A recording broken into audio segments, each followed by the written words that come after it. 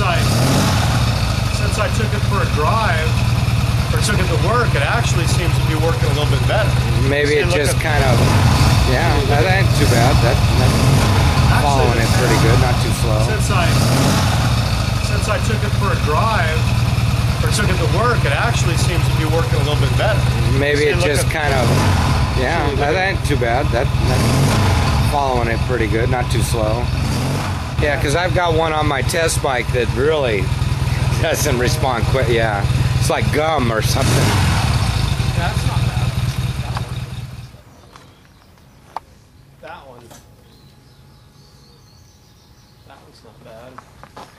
Here's John Winters on his 650 Yamaha. Boom, boom. Got it for $300, $150 and an air compressor.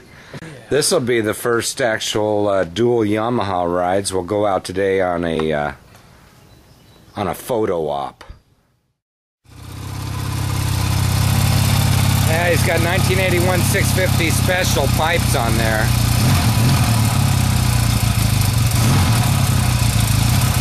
Nice leather seat. Boy, that should last a long time.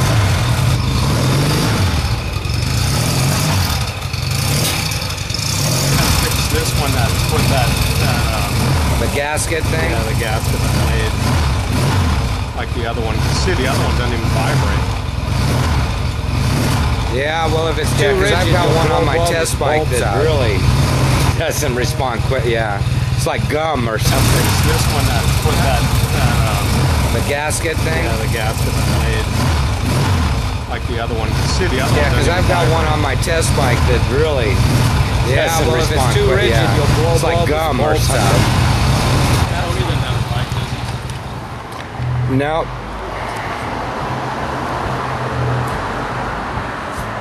John Beal still got his truck Trident, right?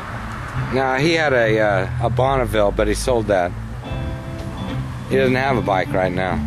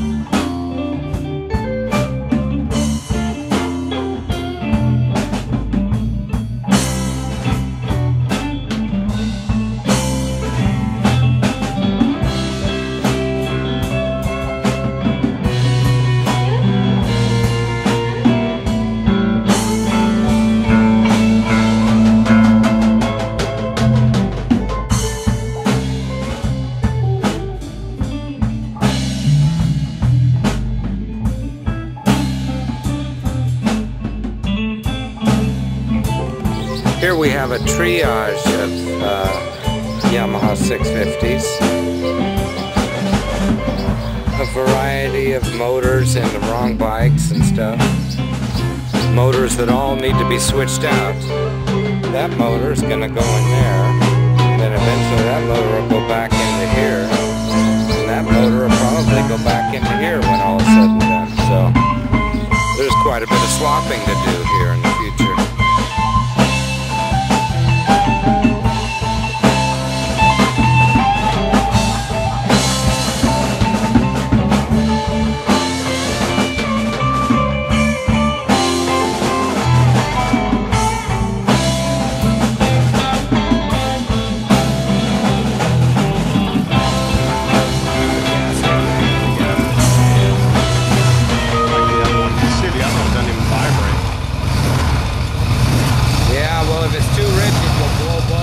Actually, since I took it for a drive, or took it to work, it actually seems to be working a little bit better.